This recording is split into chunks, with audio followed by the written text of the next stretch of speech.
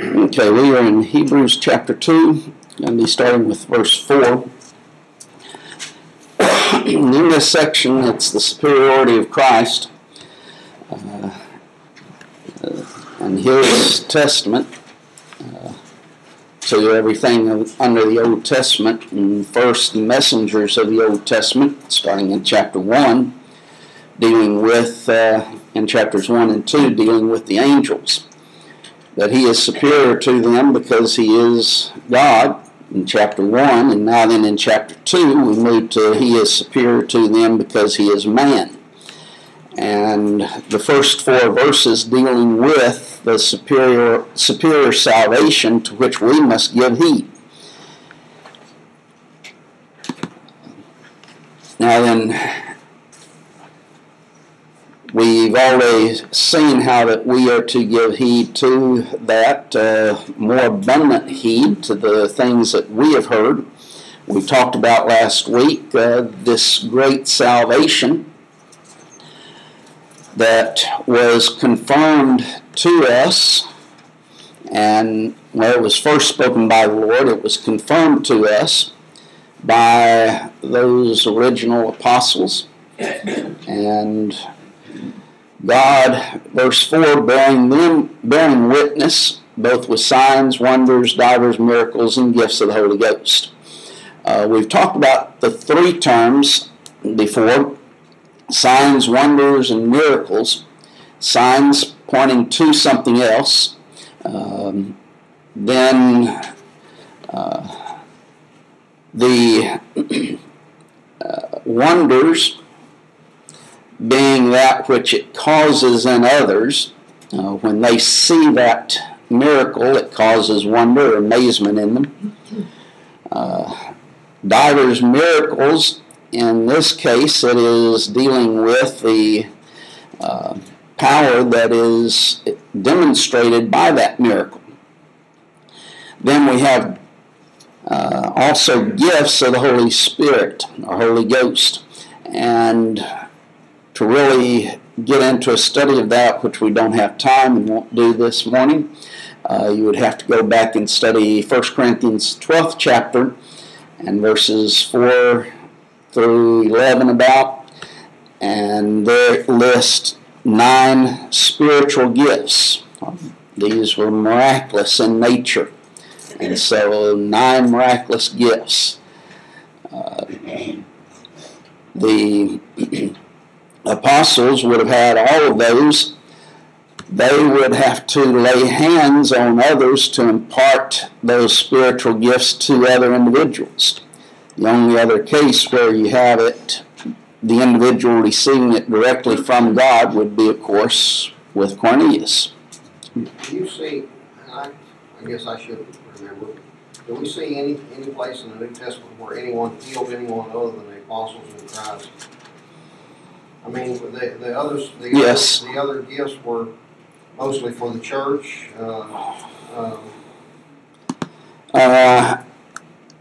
I would say Acts the 8th chapter.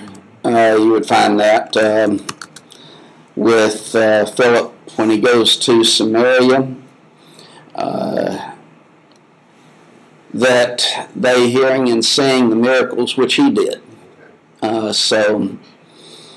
And it mentions, for unclean spirits crying with a loud voice came out of many that were possessed with them, and many taken with palsies, and that were lame were healed. So that's verses 6 and 7 of Acts 8. And then it would be like when he sent out the 70 also. I mean, some of them were disciples. One of those things was heal the sick, yes. The 70 in Matthew, the 10th chapter. So that would be another case of it. But other than Cornelius and the apostles who received it directly, everyone else who received any of these signs or any of these gifts had to have the apostles lay hands on them. They were miraculous in nature.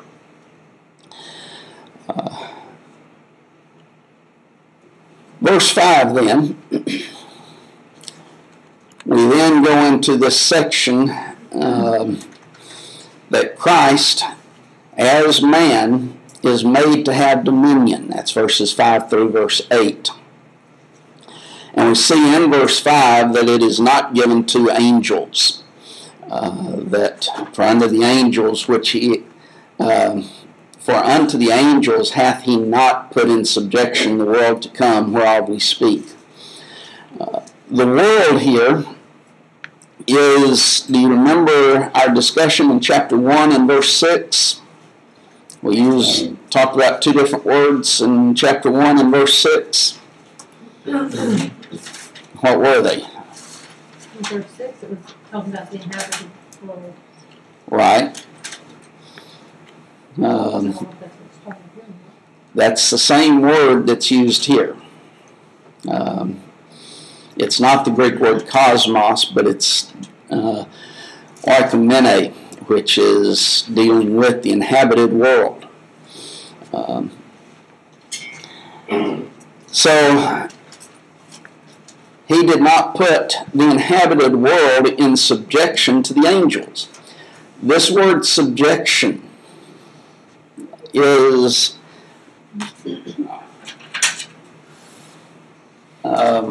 actually it's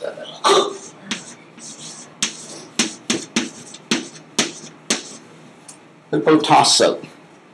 Now I'll come to another word later on. Hupotasso is made up of two parts. Tasso is to place, or to arrange. Hupo is under. So to place under, to put under. He did not put under, or he did not put the inhabited world under the angels. Who did he put it under? Christ? Yeah. Man. Man. Christ only as a man had that. Or as a man had that. So it applies to him because he is man. Acts 8 talks about that. But the... Psalms 8, I think. Psalms 8. Which is what we're going to see in the next few verses, actually. But here it is. Generally, this word is used also in reference to put it in an orderly fashion, to subject or to place under, generally in an orderly fashion. So God did not put angels in charge of the inhabited world. What we're going to see, starting in verse 6, that it is given to man. That's verse 6 through 8. And verse 6, because they are the object of his care, or of God's care. And this is a quote from the 8th Psalm, specifically verse 4. And there were the question, what is man that thou art mindful of him, or the son of man that thou visitest him? Thou hast made him a little lower than the angels, and hast crowned him with glory and honor. That's verse 5 as well. Should also see, though, in reference to that, if you want to do some more study on it, the 144th Psalm in verse 3, Job 7, verse 17 and 18. And there's always, when we come to this section, there's always a question, was Paul talking about man in general, or is he talking about Christ? This is a section dealing with Christ is greater than the angels. So is he talking about Christ here, or is he talking about man?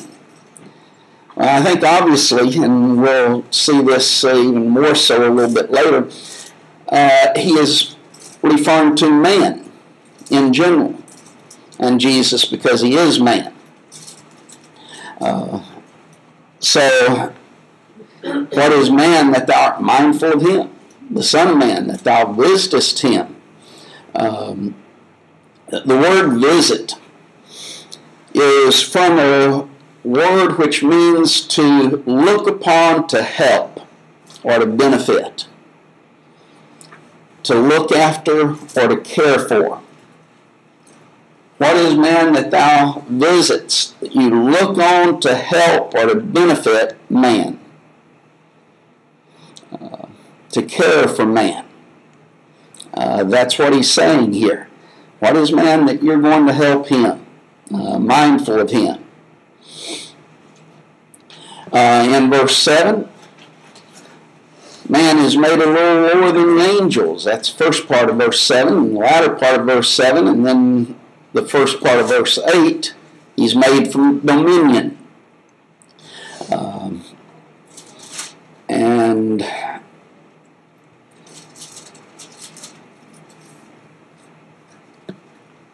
that thou madest him a little lower than the angels.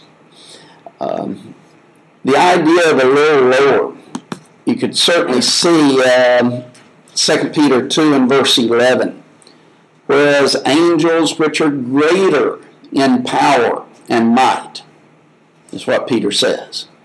That's the same thing that Paul is saying here. Man is made lower than the angels.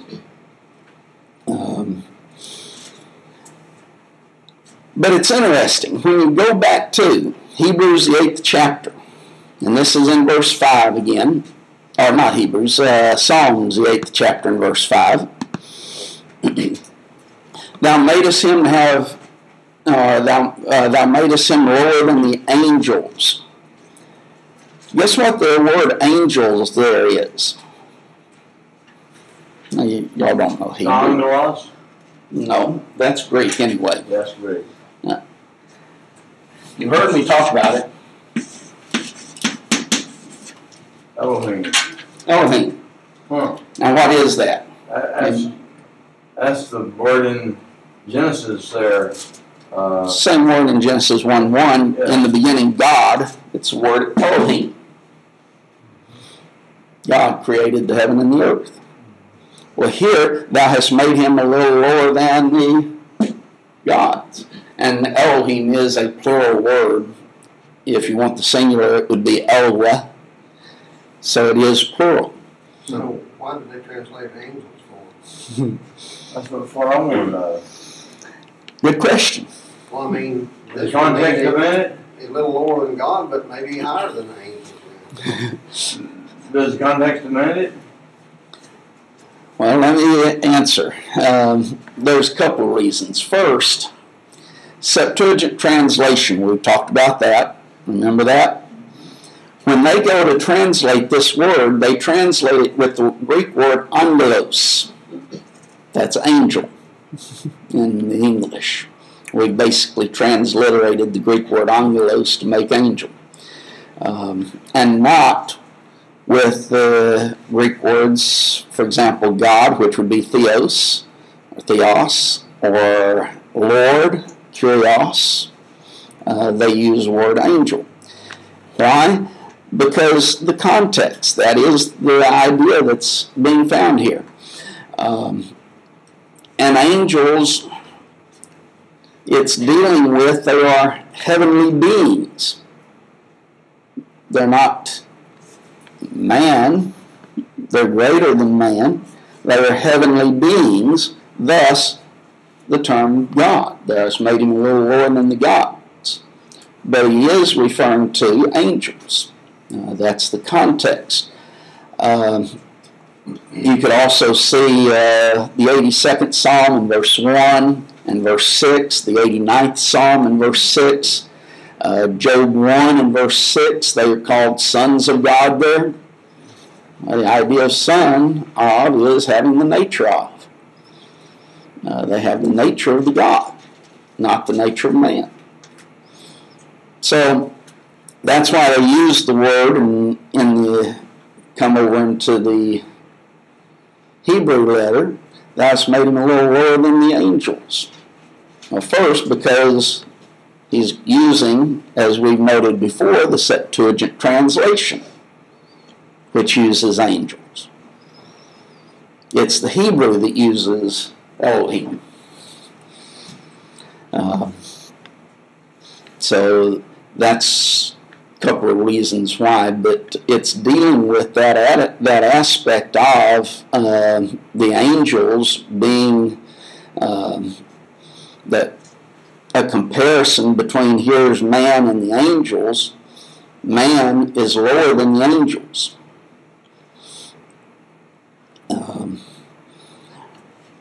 But thou set him over the works of thy hands. Thou put all things in subjection under his feet.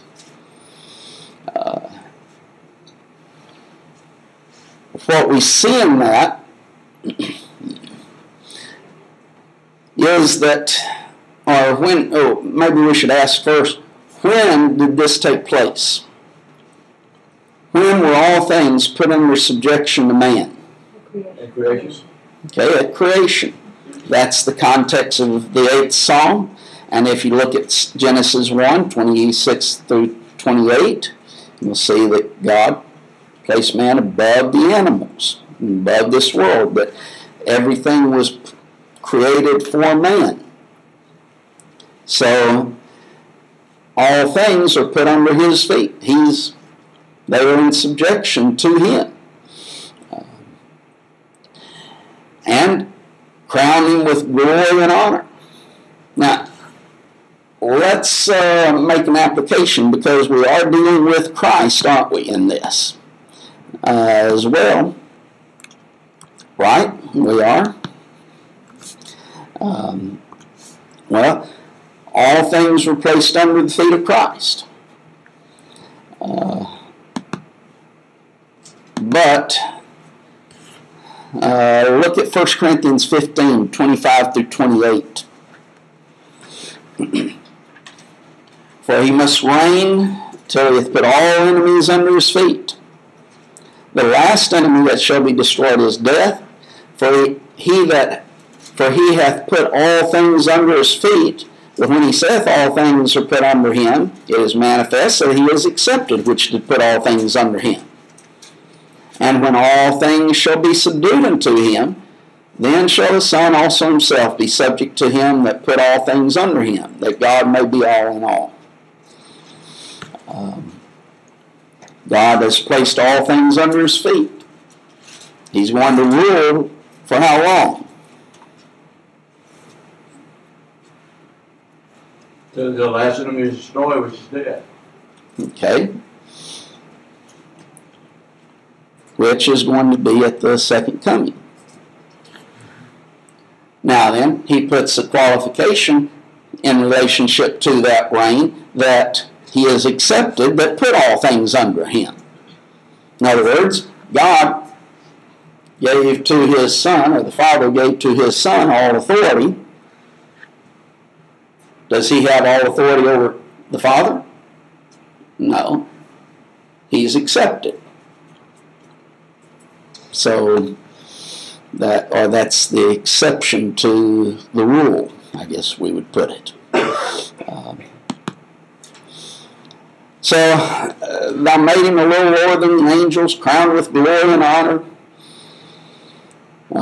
Did set him over the works of thy hands. Thou hast put all things in subjection under his feet. And for in that he put all things all in subjection under him, he left nothing that is not put under him. And that's what we dealt with in 1 Corinthians 15. But then he says, but now we see not yet all things put under him. Now, are we talking about Christ, or are we talking about man?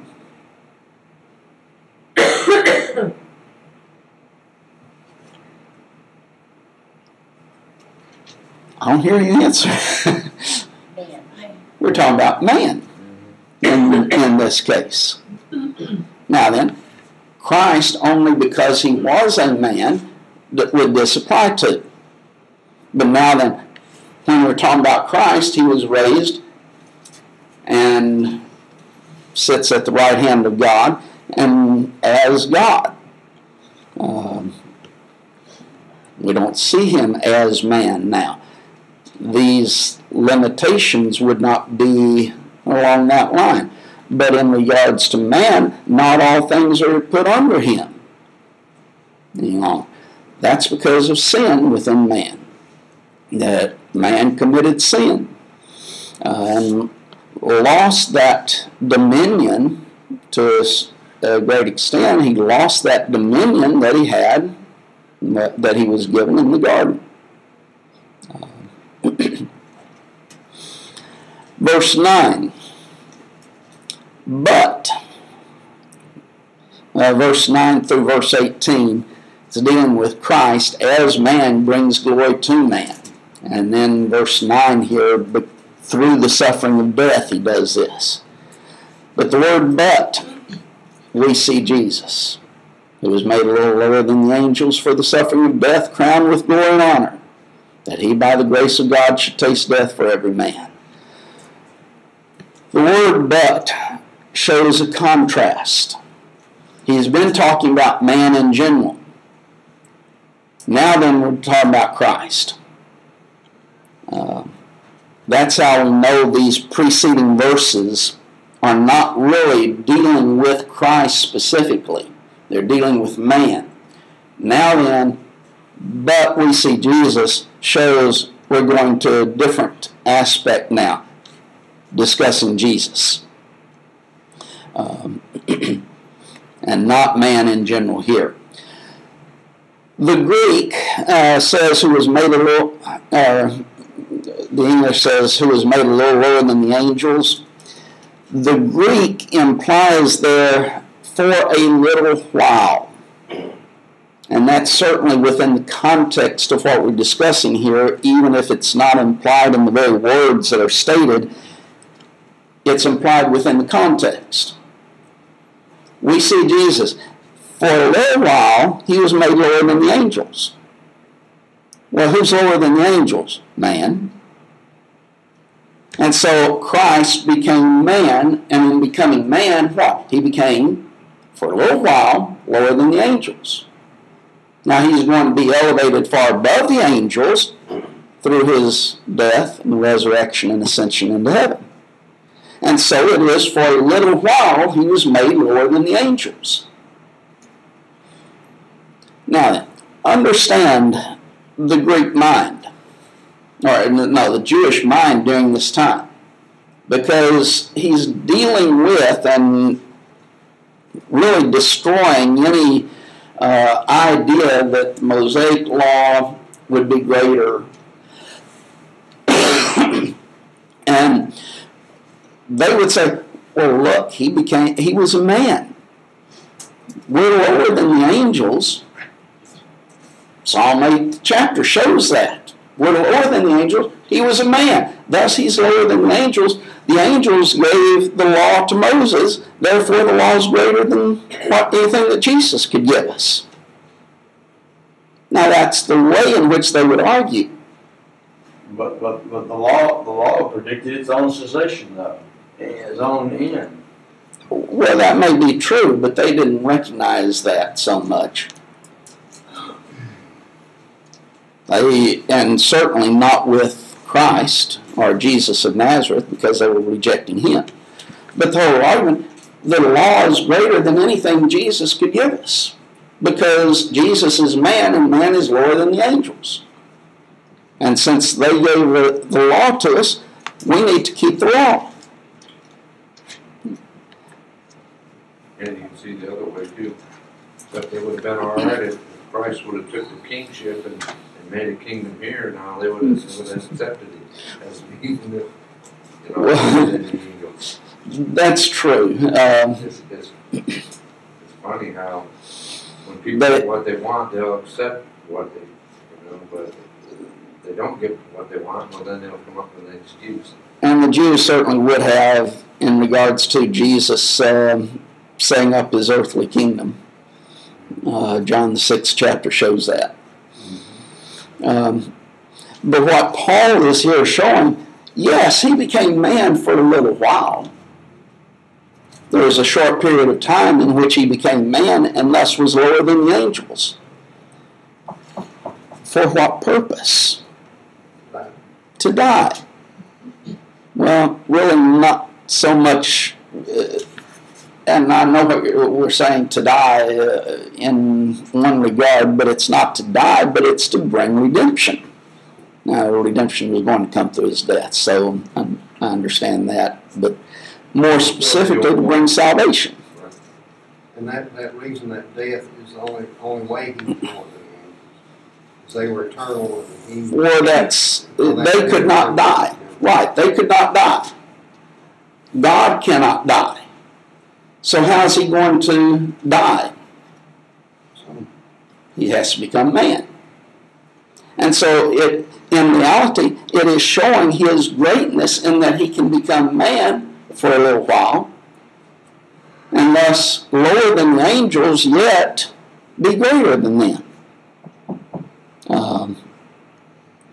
And so that for the suffering of death, there was the purpose.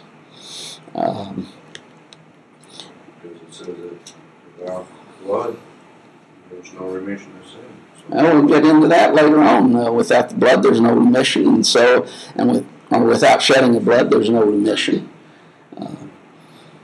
He had to die. And I'm going to kind of lay the groundwork if we should ever get to chapter 5. Y'all quit laughing. That's a hypothetical question. It kind of irks me at times, these individuals who talk about Christ, and he's in the Garden of Gethsemane, and he's praying these 3 fervent prayers, and his human nature supposedly takes over, and he prays that if there's any other way to save man, to let it be hogwash.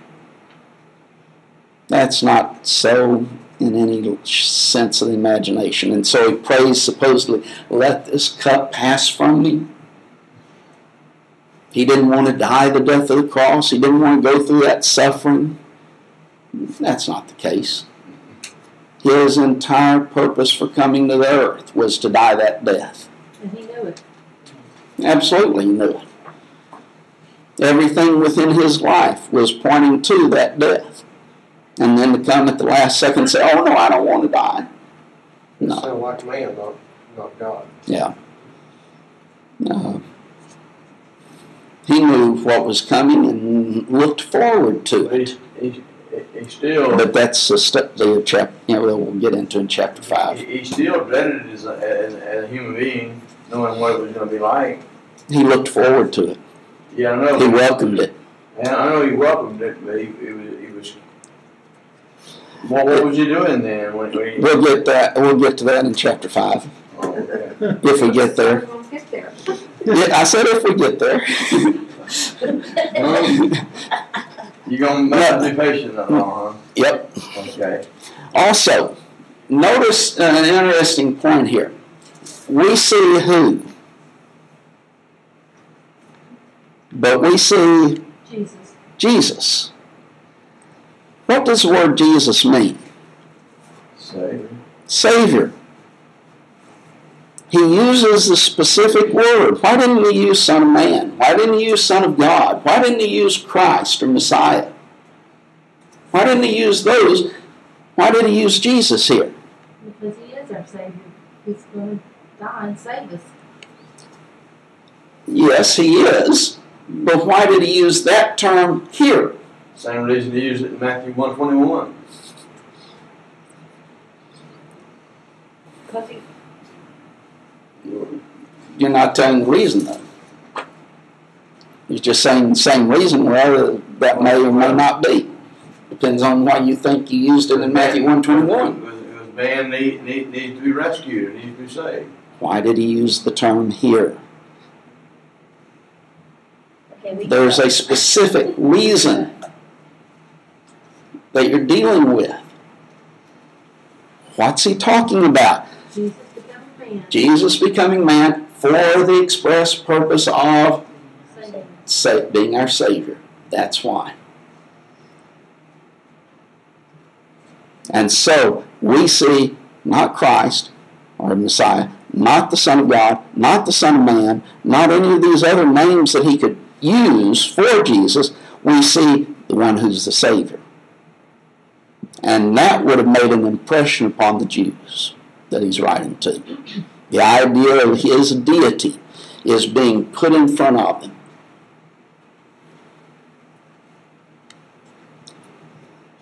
That's why I say, study the words. Words are so important. They mean something. I can't stress that enough. So it is for the suffering of death. It was for a little while, for this purpose of death, crowned with glory and honor. And we could say some things about that as well, but we won't. So a paraphrase would put it here, wouldn't say we see Jesus, but we see the Savior. That's what they put, a paraphrase. Yes. That would be a good paraphrase, because that's what the name Jesus means, Savior.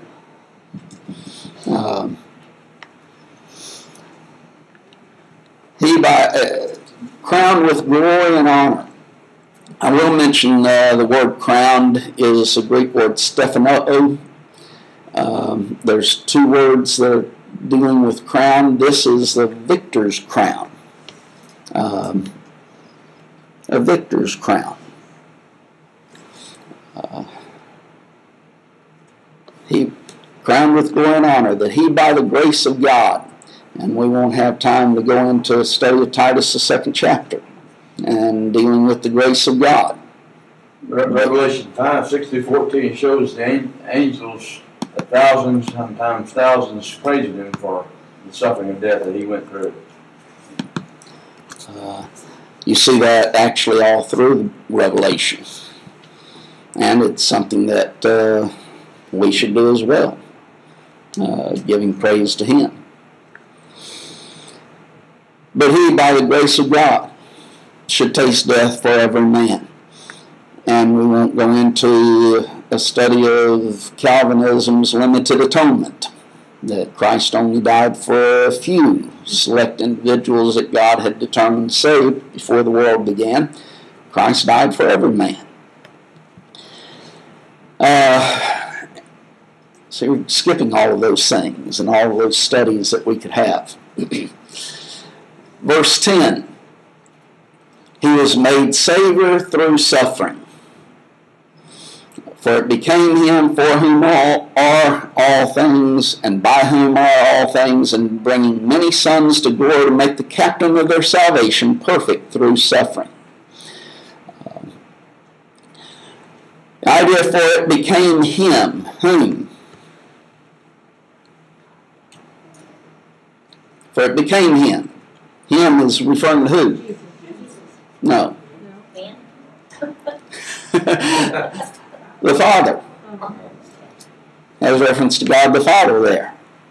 It became him. Why is him not capitalized? I was thinking the same thing.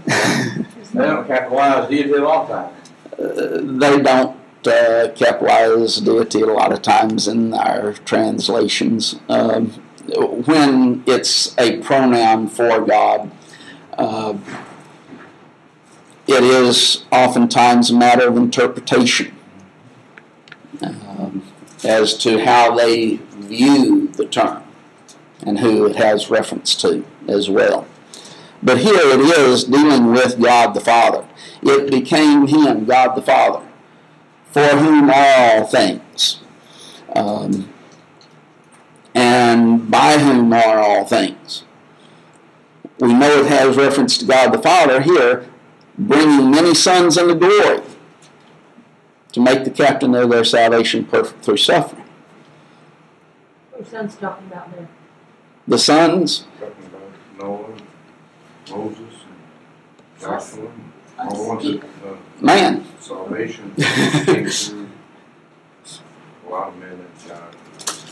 But it's talking here about man in general, and bringing many sons, all of those who would be saved, mankind.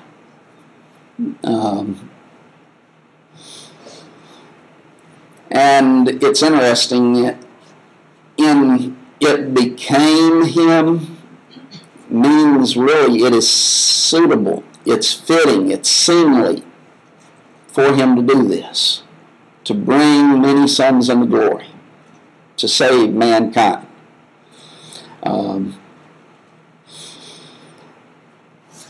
Is Captain there talking about Jesus? Yes, which we were about to get to. But yes, Captain is talking about Jesus. And literally it is you remember we discussed these words last week, and one of them, but this, make sure I spell it right again, you're all taking notes, you're remembering, aren't you? You're learning. Archegos, captain. What does it mean? Well, this kind of architect or salvation. Yes, first, the originator, founder, leader, the first to cause something is what this means. He's the originator of our salvation, or the salvation. Then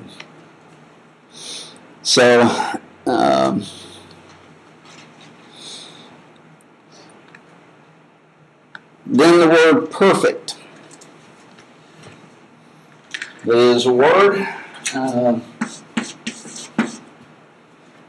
let's see, T-L-E. I can't see it on your computer. Teleoo.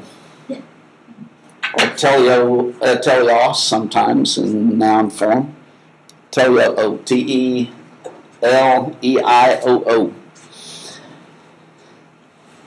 What does it mean? Complete. Complete. I like the way in which one put it, to make perfect by reaching the intended goal. He was made perfect or complete by reaching the intended goal. What was the intended goal? Salvation. Obedience unto death. Well, obedience unto death, but it was our salvation that he's talking about. Would a good comparison of that be in 1 Corinthians 9, where Paul talked about the goal of the race, 24 to 27? I don't think so, really. They wouldn't? Okay. At least not offhand, I don't see how. The goal was salvation. How was he going to be Savior? How could he be Savior? Well, what has to take place for there to be salvation, to be remission? Shedding of blood. Shedding of blood. How is he going to shed blood? By his death. What is the suffering here? Well, that's a sermon this morning, so y'all. That's what you're going to preach on today? Yes. Right. He had to suffer, he had to die in order to be made complete in regards to being our Savior. So he is the originator of our salvation. He was made complete, or he reached the intended goal of being our Savior through his death.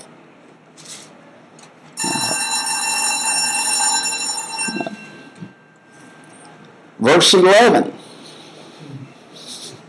through verse 15, he's able to demonstrate his power over Satan. And for both he that sanctifieth and they who are sanctified are of one, for which cause he is not ashamed to call them brethren. He that sanctifieth, and the phrase, he is not ashamed, both of those refer to Christ. He that sanctifieth, that's Christ, is one who sanctifies us. He's not ashamed to call them brethren, that's obviously Christ.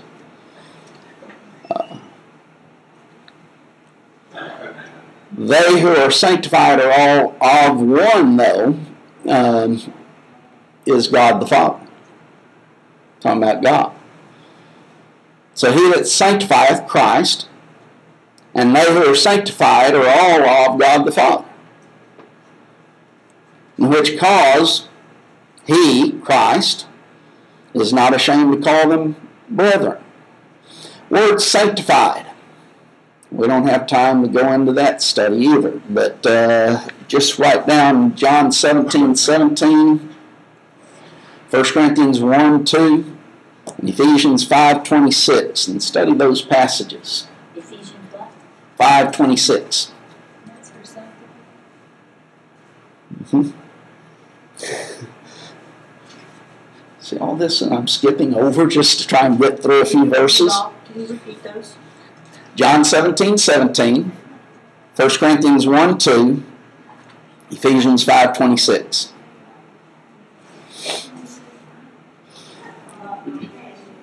He's not afraid to call them brethren. And for brethren, look at 1 John 3 and verse 1. And we're not going to discuss that one either. But keep this one, the word brethren, in mind, because it will refer back to it later on. Verse 12. Saying, I will declare thy name unto my brethren, in the midst of the church will I sing praise unto thee. Been misused to talk about we're only to sing in worship to God and try to exclude the instrument. It doesn't have reference to that. It's not a discussion of our worship service or singing songs of praise to Him. It is showing that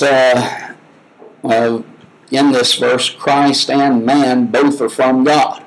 The word church here is the word ecclesia. It literally means an assembly. That's the word meaning of the word. I know that in preaching about it, we talk about being called out because that's the meaning of the words as you break them up. Kaleo, to call out of, thus to call out. And it certainly has that application, but the word itself, ecclesia, means an assembly. If you don't understand that, you'll get confused, for example, when it talks about the church of the Old Testament. Well, it's just talking about the assembly of the Old Testament. That mob in the book of Acts, when they wanted to find Paul and pull him into the theater, and they stand there, and I think it was in Ephesus, and yell for a couple hours, great as Diana. It's called an ecclesia. It's not the church, obviously, that we know of, but it is an assembly. That's what this word means, assembly. Sing praise is literally from the Greek word hymnio, hymn, one to hymn. It's a quote from Psalm 22 and verse 22, that I will declare thy name unto my brethren, in the midst of the congregation will I praise thee. That's what it's talking about, the aspect of praising God. I'm going to show praise and honor unto God. Both Christ and man, both being from God and giving praise to Him by the way in which we live and act. And I guess we'll have to start in verse 13 next week.